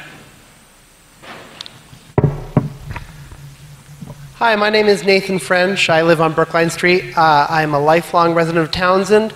I am an alum of North Middlesex Regional High School, and I am fortunate to be a teacher in the district. I teach at Spalding Memorial School and Ashby Elementary School. It has been a privilege and an honor to be a teacher in those schools. I value every minute I spend with my students. It is a delight and a pleasure and a huge part of my life. I am here to support the override. I would hope that you can join me in doing the same thing. It's very important that we invest in the future of our town, of our town's children. I don't have children myself, but I am here to support it because I believe in supporting the children of this community going forward in perpetuity. I believe strongly in the sense of community. Some things are easy. When John asked me to stand up and count votes, I said yes without a thought. That was something easy that I could do to help John and to help the community. Nobody wants their taxes to go up. I understand that. I understand that you will all vote in a way that reflects what you are able to do. But I ask that you make a yes vote in support of this override, not only to support students now, but to support students going forward in the town and in the towns around us in our district. Thank you. All right. Comments come on the presentation. We haven't even gotten into the discussion about the merits of Article 4. So I would like to limit, well, I have to recognize someone. Mr. Templeton? All right. Okay. Motion's been made to move the question. That will cut off debate. All those in favor, please say aye. Aye. Those opposed say no. Okay, the ayes have it. And thank you everyone for your comments. I'm sure it will carry on into the next article, which is Article 4. And I keep misplacing my warrant here. Here we go. All right, to see if the town will vote to raise and appropriate the sum of money for the general fund budget expenses for fiscal year 2025 for the North Middlesex Regional School District operating and transportation assessments to the town for fiscal year 2025. Such appropriation to be contingent upon the town's approval at an election of a Prop 2.5 override, so-called, under Mass General Law, Chapter 59, Section 21C, or take any other action in relation thereto. Is there a motion? Mr. Moderator, I move the town raise and appropriate the sum of $1,461,294 for general fund budget expenses for fiscal year 2025 for the North Middlesex Regional School District operating and transportation assessments to the town for fiscal year 2025. Such appropriation to be contingent upon the town's approval at an election of an override of Proposition 2.5, so called under Mass General Law, Chapter 59, subsection 21C. Okay, motion's been made and seconded on Article 4, and I'd like to thank Mr. Morgan for his presentation there too. Thank you for the participation in the last article. Is there anything to be said on Article 4? Mr. Melanson. Jane, I'll get to you next. So we've talked about what the effects would be on the children, what the effects are going to be on our tax base. One thing we haven't talked about is what it have on the town financially. If you lose the teachers, if you lose the after-school programs, there is a good chance the schools will lose their accreditation. Most new incoming home buyers are young families with kids. That means less people will be coming here. That means your prices of your homes, as the lady mentioned, will be going down. Your municipal budget for police, fire, and everything else will stay the same. And the eventuality is your property per thousand will go up to meet those demands. Once that change happens, it's very hard to reverse. The other thing that affects it is your bond rating with the state, your ability to loan. Right now, they've done this, the leadership of this town has done a decent job. Our bond rating has gone up, so it doesn't cost us as much to loan money. If that changes, your infrastructure that you need to build, whether it be roads, fixed bridges, will go up. The cost to you will go up incrementally. It's like a set of dominoes. It's the way municipal finance works. We've talked about the effect on the kids, the effect on the individual, but you need to know those facts of the way that works. To Mr. Morgan, I have a question. I've always worked under the premise that it's better to ask forgiveness than permission. Under that theory, have you ever thought about maybe taking a roster of kids that need the bus and only give that? If we need to kick the state in the butt to make them change their mind on some of this, maybe that's a way to do it. Just food for thought. But I really want you to think about the long-term consequences it has for you. We've been very lucky as a community. We've got things built for us because we did not have the financial standing to do it. That's 2 fire stations. That's the library, the senior center. There are a lot of things that have been built for us because we could not raise the funds to do it ourselves. This is one thing that we can do ourselves. It's an ask. Superintendent Morgan said that they have problems with security at after school events. Does the town have a program to help seniors offset their taxes by doing volunteer work for the town? That might be an area where we can work together to solve the problem on some of this. I would rather work together with everybody to solve a problem. Listen, I got no problem standing my ground and telling the state to, but this is a problem we have to solve. We have to come to terms with it. You vote what you need to. I'm not here to sway you one way or the other, but you do need to know the reality that it will have on your finances long-term for the town. And that's all I got to say. Thank you. All right, comments come on the motion. Ms. Churchville.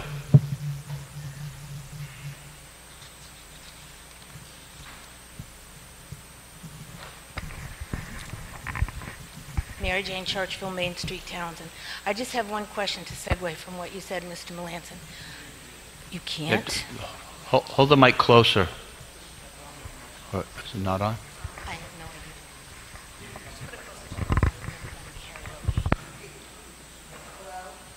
idea. Hello. There you go.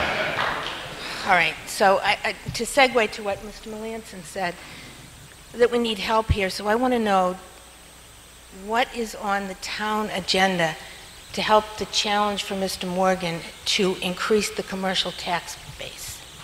Do we have something in place that's happening that can help us? Okay, question comes on the motion about what the town can do to change the commercial tax base. If there's any plan, is there anyone that can field that? We used to have an industrial development commission, but I don't think we have one anymore. So that's an excellent question. The commercial tax base in Townsend and quite frankly in Ashby and Purple as well is very limited. The opportunities to have a commercial tax base that makes a material difference in the tax base that affects the school budget is incredibly limited. It would involve us trying to bring in another Sterilite, another Deluxe. And every municipality in Massachusetts is trying to do that exact same thing. We are, as everyone knows, one of the great things about Townsend is it's not close to any highways. You get away from the hustle and the bustle of the big roads. That's a challenge when it comes to bringing in economic development because we're 25 minutes from the closest, 4-lane highway. So the plans that the town has are incremental. And are likely focused on trying to bring some kind of more robust local-sized options. But those things would not materially impact the school budget and not certainly in the amount of time that we're talking about to impact the FY25, 26, or 27 budget. Okay, comments come on the motion. Mr. Shank.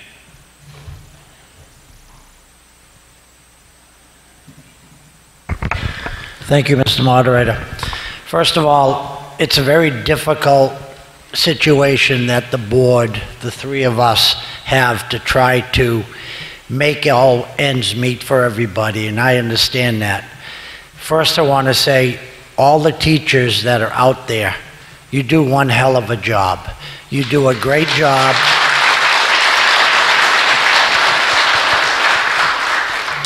You do an excellent job with the children. My grandchildren have gone through, like one gentleman said earlier, he's proud to be a teacher coming through the school. However, we're in a situation that we need to do something here. It's a huge override, I understand it. There are a lot of concerns I have to pay those same taxes that everybody else does. But if we don't move forward and support what we need, the children of the future, and this community, I think we're going to go backwards. Once again, one gentleman said, just look around our community.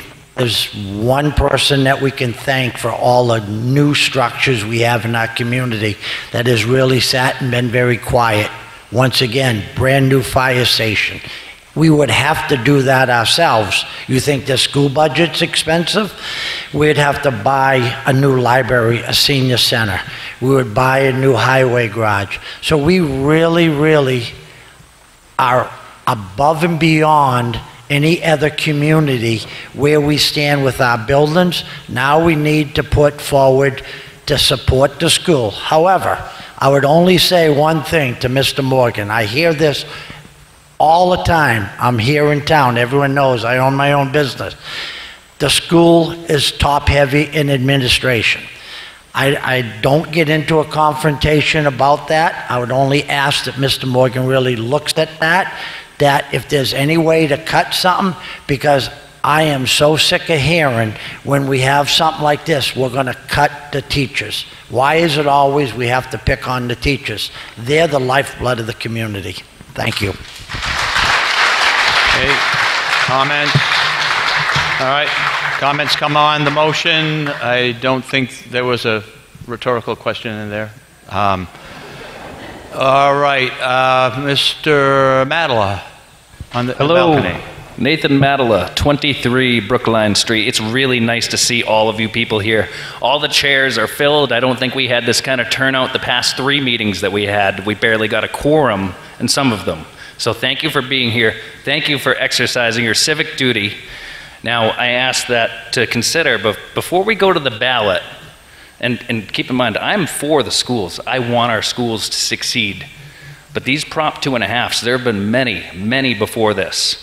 And once we raise the money to pay for what they're for, they don't go away. So maybe I'd like to see like 2 or 3 of the old ones go away before I vote on a new one. That's all. Comments come on the motion.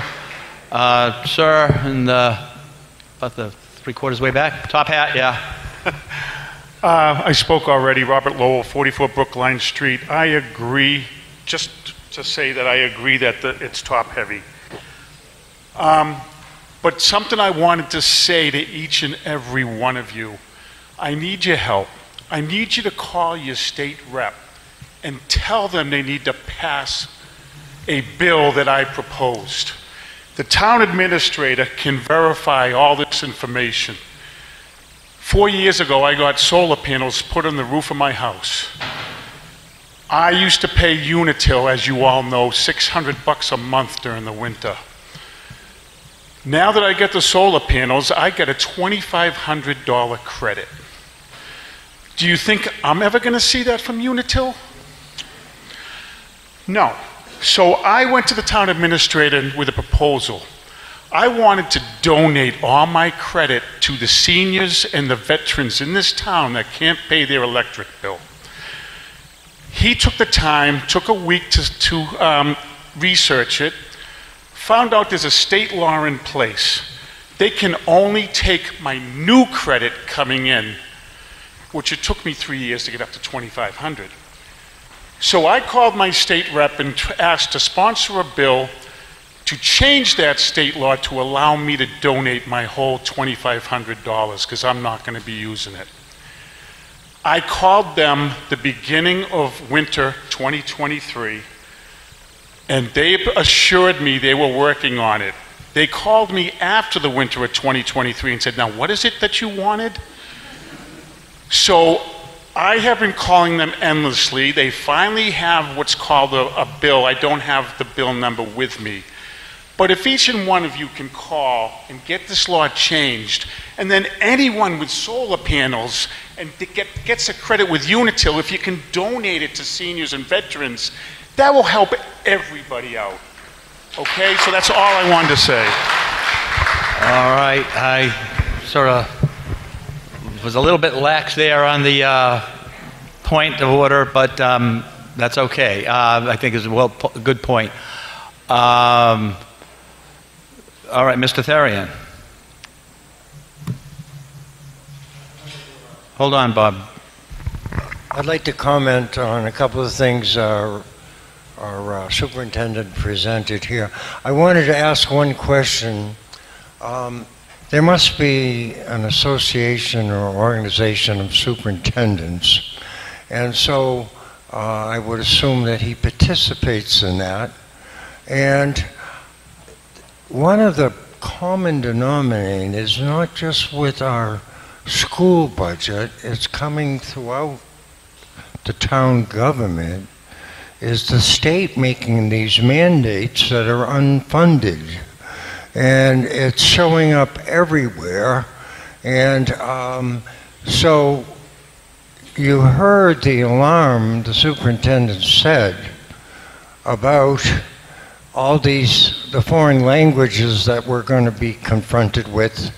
And so I see the state spending money on all these other programs when the basic priority ones, the ones that they were committed to and obligated to when we made this school district, they're ignoring or downsizing. So I think as a community, we really, in order to help ourselves, we have to be responsible with who our legislators are. So again, with the superintendent, you know, we can talk about subtle things like, well, do the people in the athletic program pay a fee or something to be part of a group? And we can look at some of the peripheral positions that are there, but all in all, the presentation is very obvious, and I think my impression is the school district has done a good job and the superintendent has done a responsible job. I don't see any frivolous spending anywhere. And so I think that maybe with the superintendent of schools and other school districts, with support from our townspeople, that we have to stop these mandates, that we have to do this when they're not funding anything. And that's our legislatures. You know, they're spending, the Commonwealth right now, if you heard the local news, had a surplus budget last year and now is in deficit. So that only means we're going to get less. And that only means we're going to get taxed more on a state level. So the spending that's happening in Boston for Boston programs is affecting us here in Townsend. And so the alarm is that our superintendent said the deduction in transportation, the deduction in the state participation in another program was some of the first things he pointed out is why he needed to come to us for funding.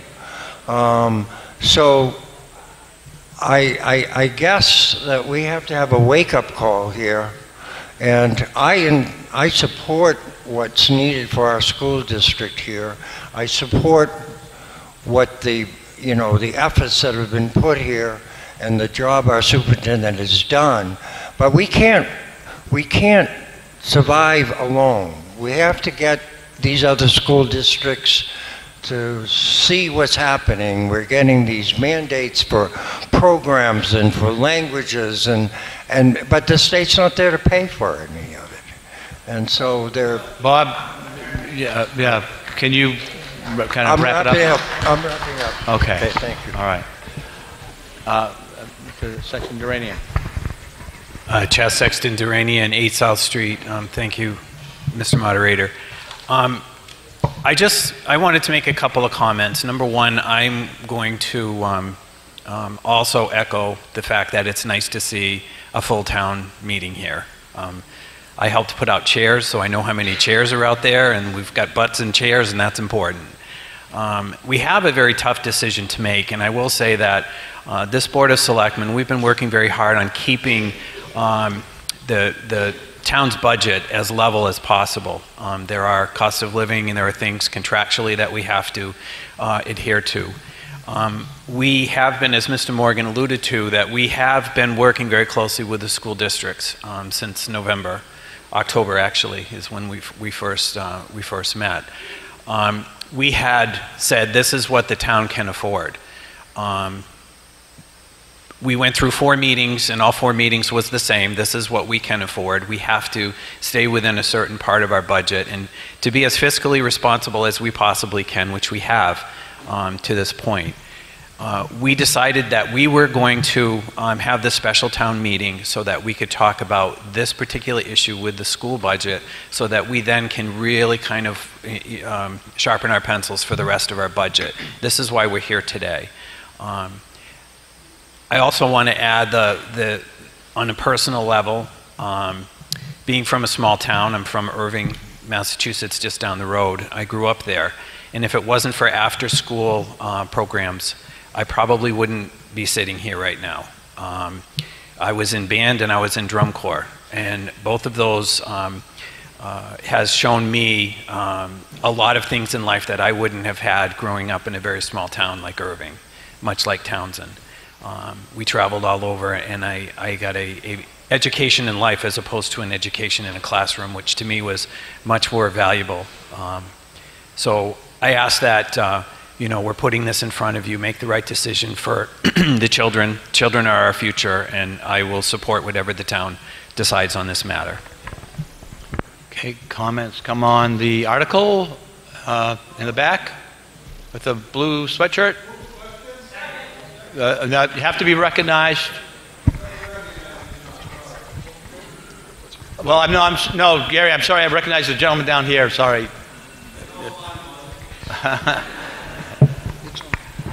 Okay.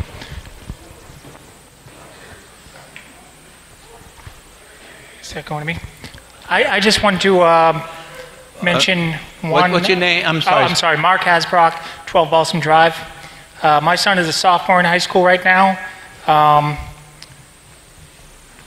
I know they had cuts in the school last year. I know 3 of his teachers that he had last year are no longer with us. I'm not exactly sure if they left on their own or if they're cut, but they're not there. He is a good student, but he also participates in after-school activities in sports. Some of those after-school activities that could be cut are academic activities, not just sports. And some of them are volunteer groups that give back to the community themselves. One of them being Best Buddies, where they work with disabled kids in town. And another is Giving Tree, which raises funds for underserved and financially struggling families. You're cutting more than just teachers. You're cutting aid to the community as well. Thank you. Okay, comments come on the motion. Mr. Shepherd. Okay, motion's been made and seconded to move the question. This will cut off debate on Article 4. It's not debatable. All those in favor of moving the question, please say aye. Aye. Those opposed say no. The ayes have it. All right. The motion is before you, Article 4. I think we all know what it's about. All those in favor of Article 4, say aye. Aye. Those opposed say no. No. The ayes have it by a majority.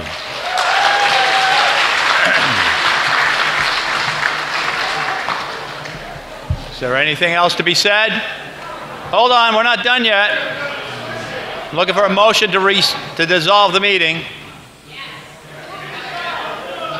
Move to dissolve. Second? Second. All those in favor say aye. Aye. All right, this meeting is dissolved.